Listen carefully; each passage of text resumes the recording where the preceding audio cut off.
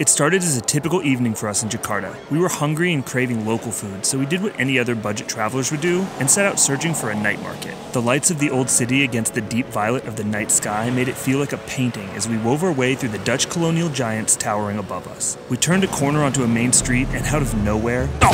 You sure you're okay? Yeah, I think so. Watch out when you're walking in Jakarta at night. The sidewalks will kind of just open up into these drainage ditches and it looks really gnarly in there. I think I got really lucky. I just stepped and went straight down. I had no idea what was happening. I had the camera in my hands. Luckily, I think I caught it and that the camera's okay. And all I did was scrape my leg up on the inside of like the nasty sewer. So it's pretty gross. We're gonna go clean it. We were on our way to a night market. Yeah, so there's that. I feel like it could have been way worse. That was like, what, a 3-foot drop? I mean, it went all the way down to my leg and this leg was on the ground and it went basically down to here. Yeah. Right? So like, yeah? Me too. It could have been so much worse. That almost happened to me the other day. I know, it's dangerous out here. Mind your P's and Q's. All right, we're gonna go back to the pods, I guess, and clean myself up. Maybe we can find some bandages on the way. Everybody is so nice. As we've been walking back to the hotel, everybody keeps stopping to look and see if I'm okay. I mean, you're limping. You have blood dripping down your leg. That is very true. We can't find a pharmacy that's close by, so we're gonna just go back to the box. Ah, it sucks to walk though.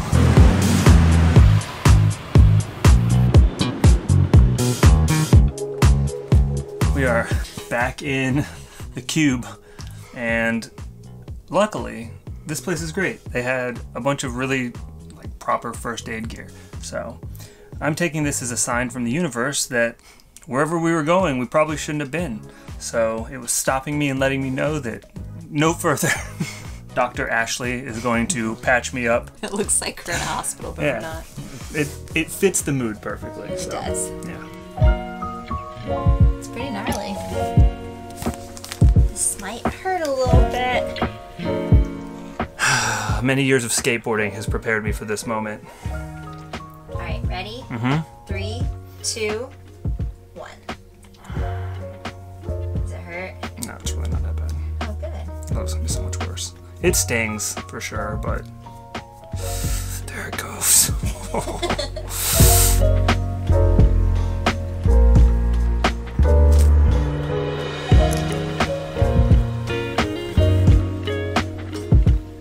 All right, now that I'm all patched up, it's time to figure out what we're gonna do with the rest of our night. Yeah, we'll get back to you. All right, so it's a little bit different of a day than we expected it to be. Our idea was to continue exploring that night. Pasar Malam di Kota Tua. Pasar Malam Kota Tua? Yeah. Okay. And get our true first impressions of Jakarta, but none of the places we went were like open or real street food markets, so we decided to take it easy and hang out in our little box for a couple days, let my leg get better, which it's getting there. We didn't want to miss exploring this beautiful city. Now we're at the National Monument. We took a tuk-tuk to get here, which is the first time we've taken one of those in Indonesia. It's a Sunday, so it is absolutely packed. There are so many people everywhere. This whole square is enormous. I'm a little bit hobbly and wobbly, but I'm not gonna let it stop us. Are you? Nope. Nope? All right. Have a good day. Yeah, let's go. There's an ondo-ondo. So what are these things? I believe if you give them money, they're supposed to give you good luck. Not entirely sure, but yeah. And sometimes they'll be walking around town and they're these really like tall characters, but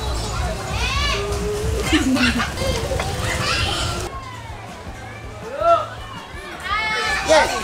Yeah. Terus. Antisiman. Pelengahan lao. Italy. Italy, no. USA. America. Amerika. Yeah. Hello. Oh, yes.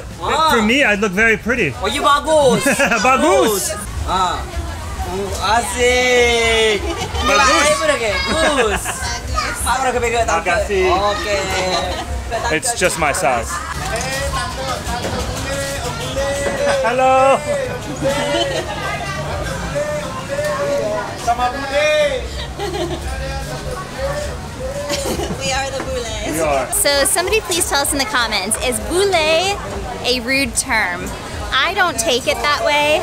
To me, it just is the same thing as saying like foreigner. But I'm curious to know kind of what your thoughts are, because I'm not really sure. Are they saying it in a condescending way, or is it a term of endearment, or does it depend on the situation? Let us know in the comments, we're curious. We hear it all the time, and we never know how to respond other than like, yeah! No. Let's go find this Monas.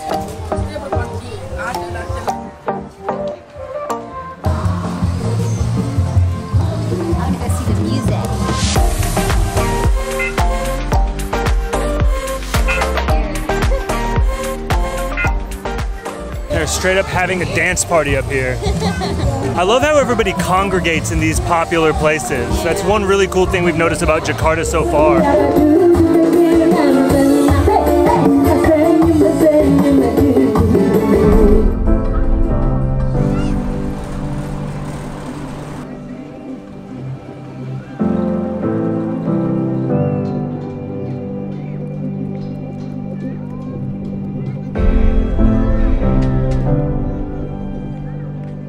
We're trying to get into the entrance of Monas, but it looks like it's guarded off, at least on this side. So we're walking around to the other side right now, and a kind gentleman came up and told us that it was already closed for the day, but we're gonna walk around to the other side and hopefully be able to get in. But if not, we'll head to the mosque and the cathedral next. The grounds are really beautiful here. This is a beautiful, beautiful park, and there's a ton of people everywhere just enjoying the weekend, which is really, really nice. We've kind of been stuck in that hostel for the last 2 days while Mike recovered and just kind of took it easy and got caught up on work. It was a very small hotel room, so it's nice to get out and kind of start exploring. And we have such little time left in Indonesia, so it's kind of cool to get to see some of these historic places. Looks like this is gated off too. Feels like we took the long way around. And of course there's no shade, so it's just hot. This place's construction was finished in 1975. To come up with the design, they put together a committee of people, and that committee held 2 contests. Out of both contests, only one designer was selected both times. Once they took that design, they pitched it to the king, and the king was like, no, I want it to look a different way, so I need it to be redesigned. That designer redesigned it, and I guess made it so big that they wouldn't be able to afford to build it. He was asked to shrink the design, and the designer was like, absolutely not. I'm not gonna shrink the design. You should just wait until you can afford to build it the way it was originally done. Well, the king vetoed that idea and found someone else to continue with the design to make it the way it is now. A little fun fact of history about how this place was constructed. It says exit, but people are walking in, so we're gonna give it a try. The guard is pointing us to the Pintu Masuk entrance. I'm not sure why, but we'll see what happens. Why are you giggling? Because there's like people giggling at us.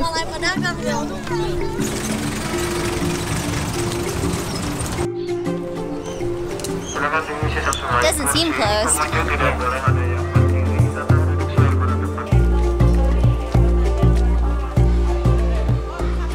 Okay, so we got our entrance card. It was $45,000 for the both of us. Unfortunately, we can't go to the top. It was sold out, but we can see the museum and the goblet, whatever that is, so we'll go check it out.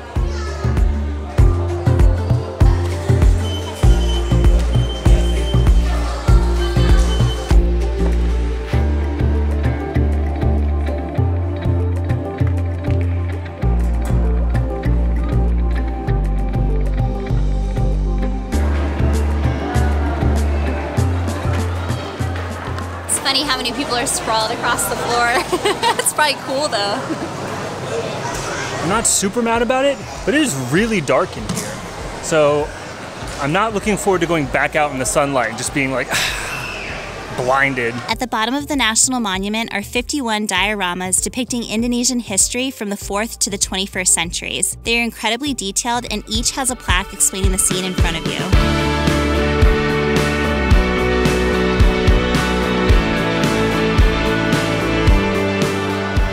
Now we're gonna try and make it to this mosque before the last tour ends. It's 3:30, so we don't know. We'll find out.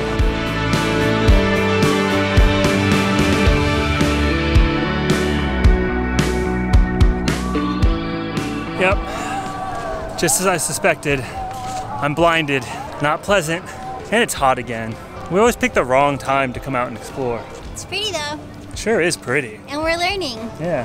Jakarta is a beautiful city. It is. It's very, very busy. Very busy. Which makes sense with 11 million people. This is the biggest city that we've ever been to. It feels like it. Sure does. All right, let's get to the mosque. All right. I think it's this way.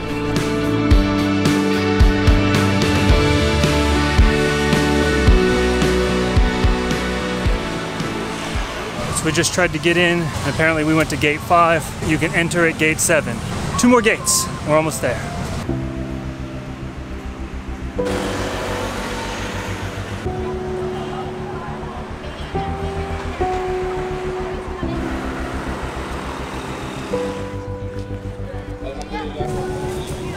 We're a little bit confused as to where to go to get in.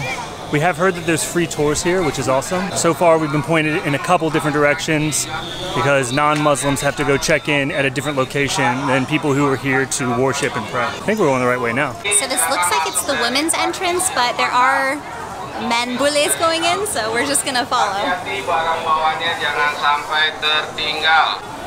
Diinfokan kepada jamaah yang ingin sholat ke lantai utama, silakan untuk alas kaki.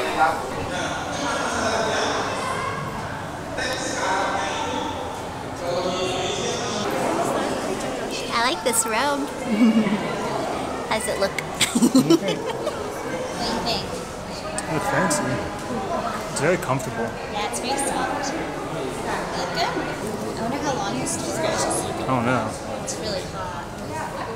Getting a lean in. Yeah, I'm really tired. The heat's gotten to me a little bit.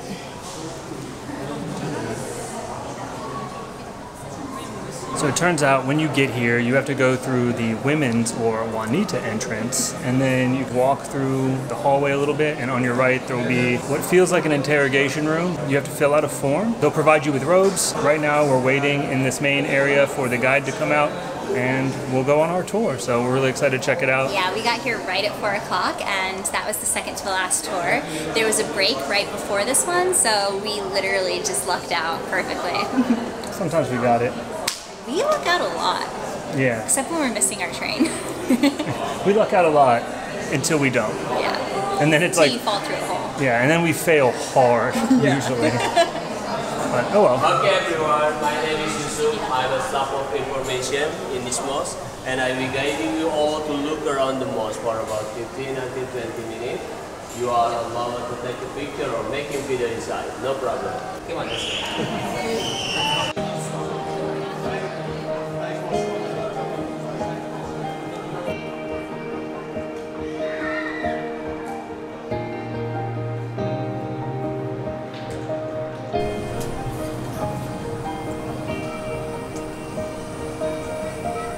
Is so soft. So plush.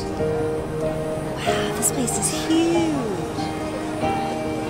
Look at the ceiling.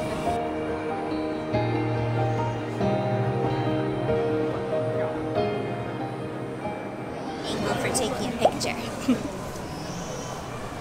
yeah, this is the best angle. In the car, please take a better light from this side. Okay. Yeah. Please take photo. Our guide explained the significance of the mosque construction and that each structural feature held meaning in Islam or Indonesia's independence. In this mosque have many symbols or philosophical, like the dome, the big dome. The diameter of this big dome is 45 meters. This is a symbol of the years of Indonesian Independence Day, 1945. And the second dome, the diameter of the second dome is 8 meters. This is a symbol of the month, August. Because Indonesia was independent in 17 August 1945. And for the date 17, you can see from outside, there is a pinnacle which height 70 meters. This mosque have 12 columns, the big pillar here are 12. This is also the symbol of the birthday of our Prophet Muhammad. And then this mosque have 5 floors. And the number of 5 represent the 5 principles in Islam, the 5 pillars in Islam. The architect was Mr. Freddy Shilaban. He was a Christian, actually, and he built this beautiful mosque for us. He built this mosque and also the mosque, the same person, the same architect. Thank you so much. Thank you.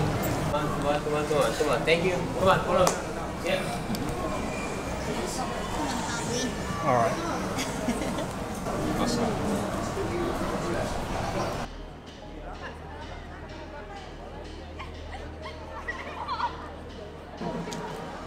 each of these squares is for one person, and they'll put down carpets and they'll pray. I think it's once or twice a year during Ramadan when there's hundreds of thousands of people here, so they'll put them in the courtyard. But that's what all these squares are for, and all of them face Mecca. I know absolutely nothing about the Muslim religion, so it's really cool getting this little bit of insight into it. We used this bedroom many years ago, long time ago, when there was any loudspeaker, even electricity.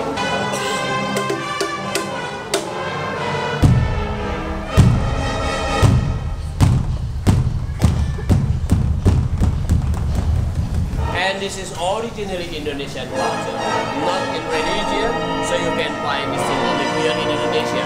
You cannot find this thing in the other mosque in the other country, only in Indonesia.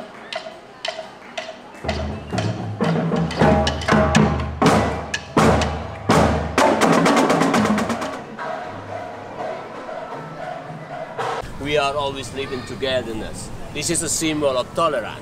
We are never conflict. We have no gate. We are always open each other. And this is a symbol of peace each other.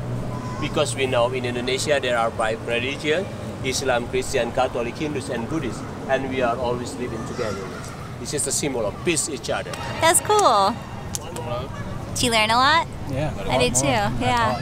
I think it's really cool that the Catholic Church was built right across the street as a sign of tolerance and unity, and they work together every year during their holidays to support one another. So during like Ramadan, they will donate their parking to the mosque, and then vice versa for Christmas. So it's kind of a cool thing.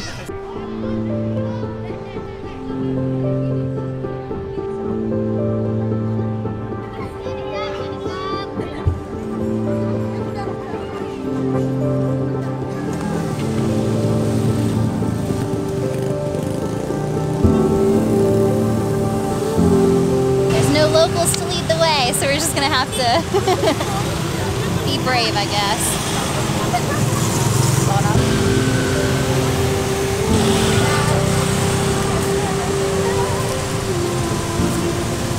We're here at the Jakarta Cathedral, and I know that you can't take a tour here. You could just kind of go to the, I guess, the entrance and look around. So I figured we'll do that. We're here, we might as well. We learned about the mosque. We'll try and learn a little bit about this cathedral. And it looks really, really cool. I know that there's the 3 spires. I don't know what they represent, but it's a really beautiful cathedral. It looks very Gothic and old. So it turns out they're actually having mass right now. So we can't go inside until after 6. But I don't know if I've got it in me to wait around that long. After spending the last few days indoors due to my leg injury and a mild case of food poisoning, the heat and the day's activities really took it out of me. We headed to a nearby cafe hoping for the pick-me-up we needed, but it just wasn't enough. And with an early morning the next day, we decided to call it a night. Today was our last day in Indonesia before our visas expired, and it was not how we expected to end our time in Jakarta. We had a lot planned. There were so many things to see and new foods to try, so it was disappointing that we weren't able to experience everything this incredible city had to offer. From the moment we arrived in Indonesia, we were mesmerized. From the unique cultures and expansive rice terraces of Bali to the rich history, epic volcanoes, and delicious cuisine of Java, this country has captured our hearts. At the center of this experience are the incredible people we've met and interacted with along the way. A trip to any country can best be defined by the people who live there, and Indonesia has some of the most genuine and kind-hearted people we've ever encountered. From their willingness to help and teach us about their culture to the smiles on their faces, the people of Indonesia are the country's true national treasure. With over 17,000 islands to explore, it would take a lifetime to immerse ourselves in every aspect of this country. And while we only have one lifetime, we intend to come back and see as much as we can with the little time we're allotted. Even though this is the last video in our Indonesia series, we like to think of this not as goodbye, but as a see you again soon. To watch our Indonesia series from the beginning, click the playlist on the left. And if you're new here, please consider subscribing. We'll see you in the next one.